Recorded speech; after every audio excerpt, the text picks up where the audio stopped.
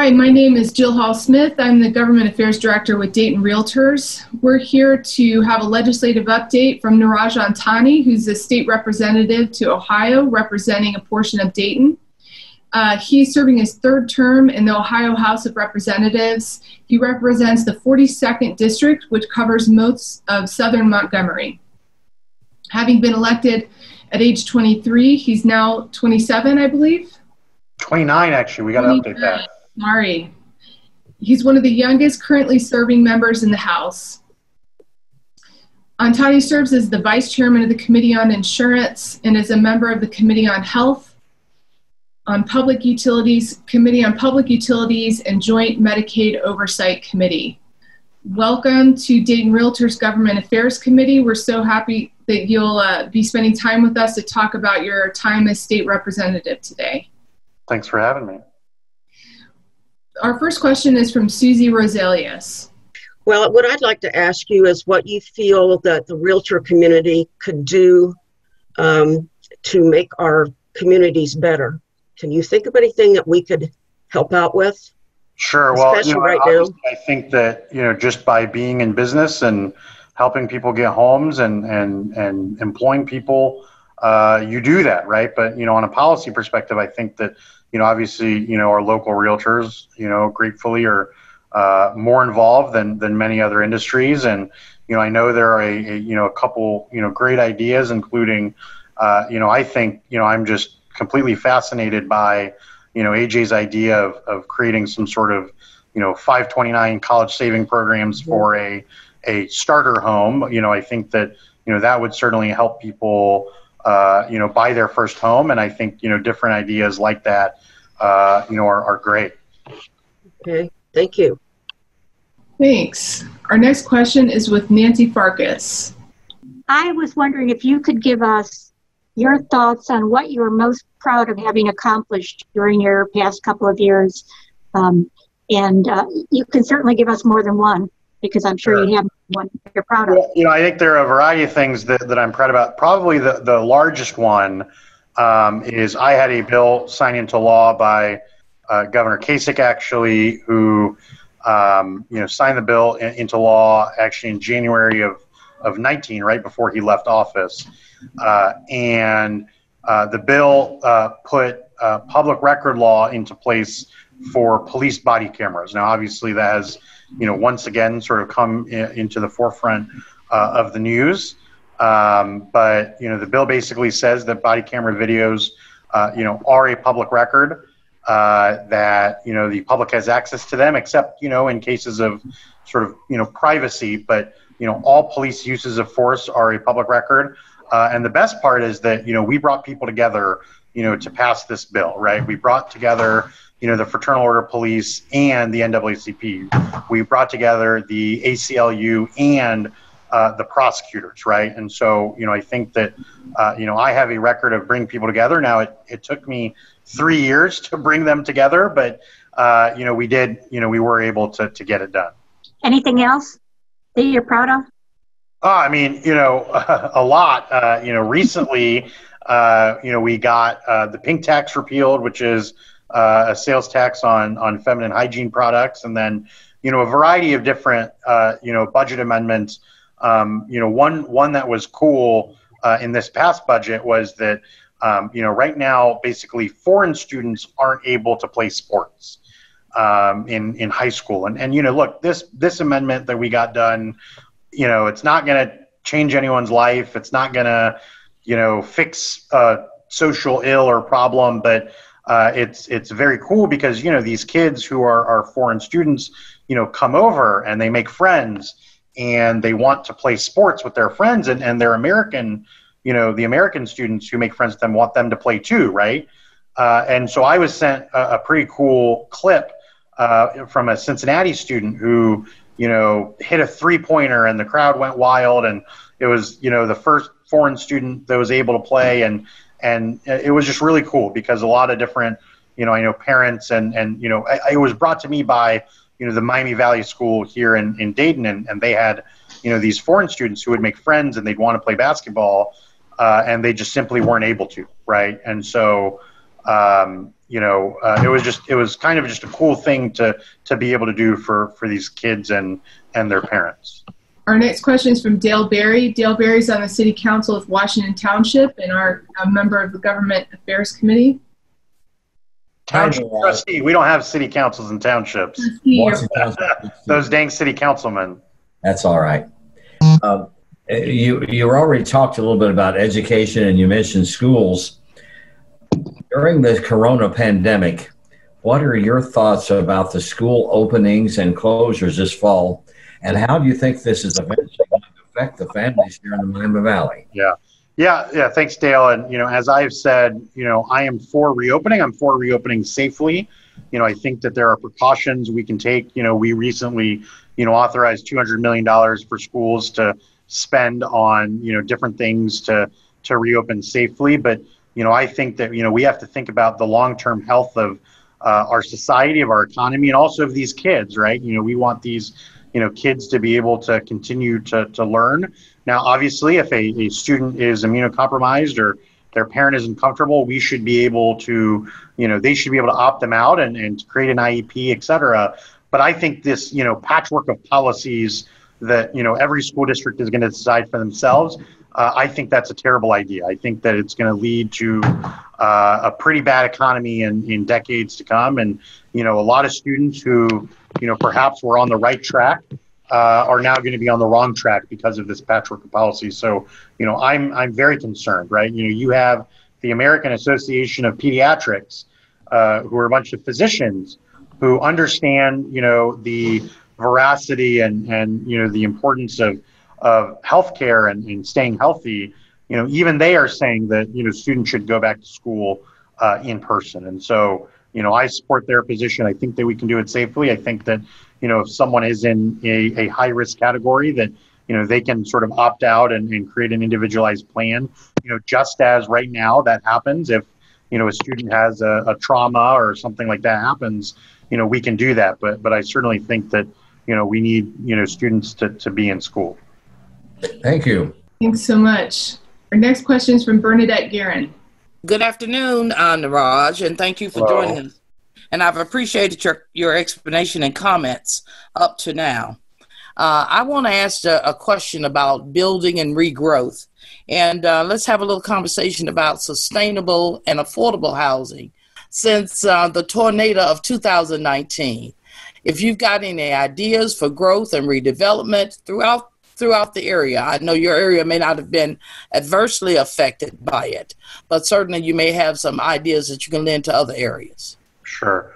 Well, yeah, thanks for, the question. And, obviously, many of these, different housing developments and different issues like that are local issues, at, township and city levels.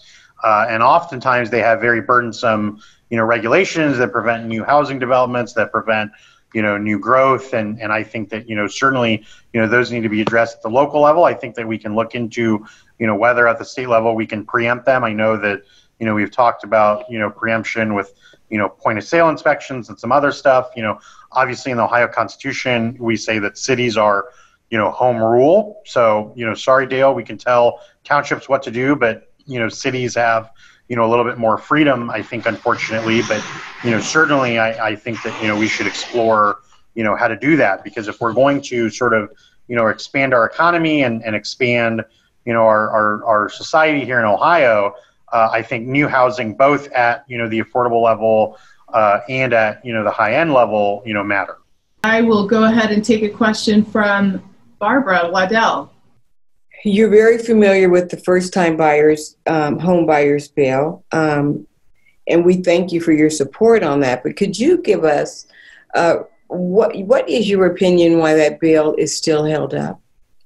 That is a good question. I believe it is still in the Senate. Unfortunately, the way the legislature works is we do a lot of things last minute. So let me give you an example. In the last General Assembly from 2017 to 2018, we passed 50 bills between 2017 and October of 2018. We passed another 150 bills in November of 2018 and December of 2018. So, We wait till the last minute on a lot of things. I don't like it.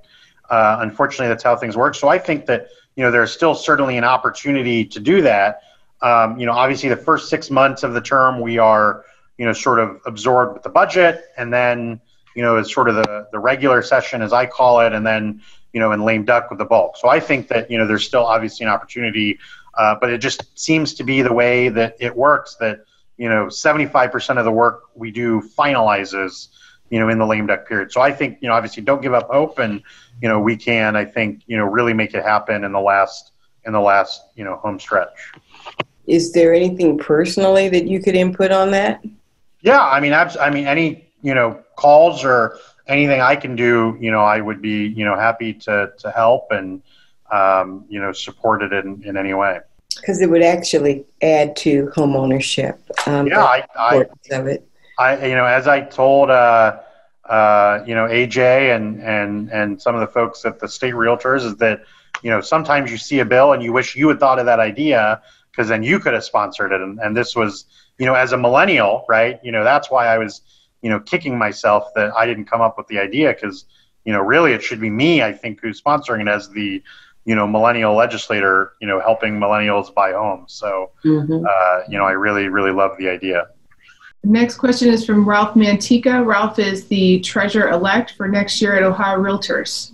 So you'll probably be working with him. Congratulations. So you won, Ralph? I did. Thank you. That's awesome. Appreciate it. Niraj, you just mentioned the budget, and in light of COVID-19, Ohio had a really nice rainy day fund that is now pretty much depleted. Where do you see, and how do you see Ohio recovering from this financially? Yeah. What steps need to be taken?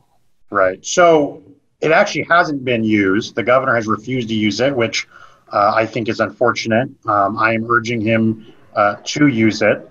And so, he cut $775 million from the budget in the last 2 months before the new fiscal year on July 1st, even though we've got $2.7 billion in the rainy day fund. So I believe we should use the rainy day fund.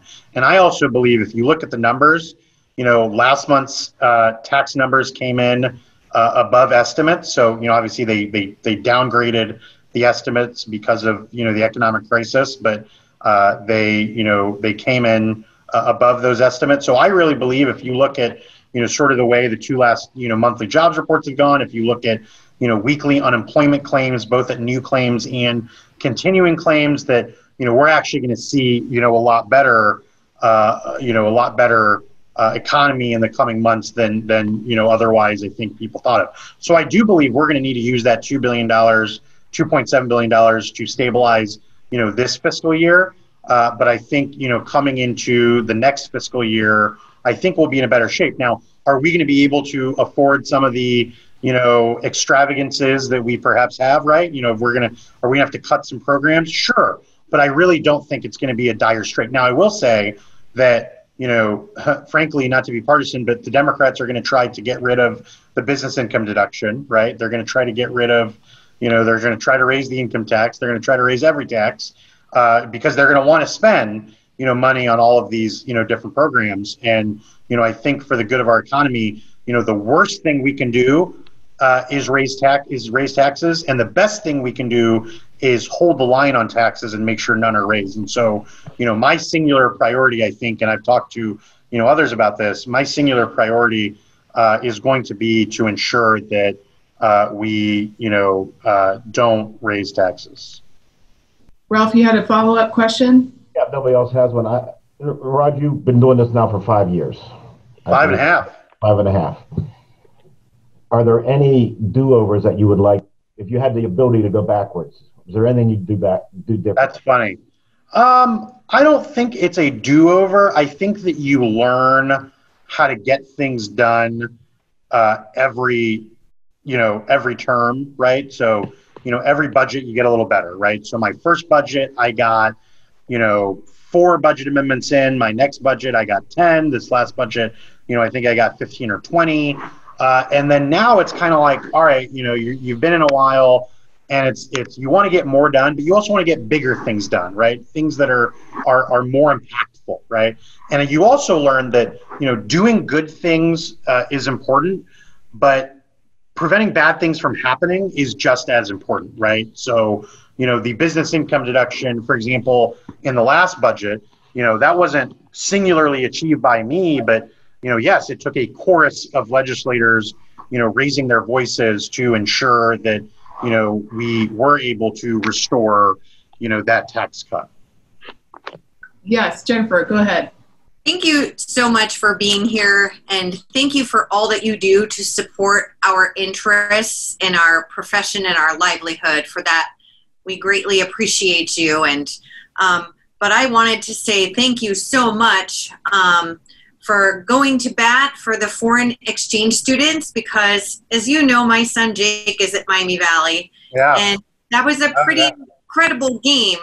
And the foreign exchange students from China, we have students that come from Nanjing and Beijing on an annual basis. And they were so dedicated, they came to practices knowing that they would never get to play. And if they went in, it was probably for 30 seconds at a time. And the kid that made that three-pointer, he almost cried. So that was pretty amazing. I mean, you know, when I heard that, you know, there were kids going to practice, but they couldn't play. I mean, that's pretty heartbreaking, right? And it's brutal. we fought the high school athletic association, and, you know, I think his name's Jerry Snodgrass, you know, pretty hard on this. And it's really like, come on, these are high school kids, let the kids play, right? And that sort of became my motto, is just, you know, let the kids play. And these are the quality of life things that, you know, I think matter, right? And, you know, that really make all the difference. So thank you so much for that and everything else that you do. That was something that really meant a lot to my son and his team. That's awesome. So, thank you. Well, thank you so much for your time with us today. We really appreciate it. And we wish you luck with your upcoming endeavors, and hope you have a great rest of your day.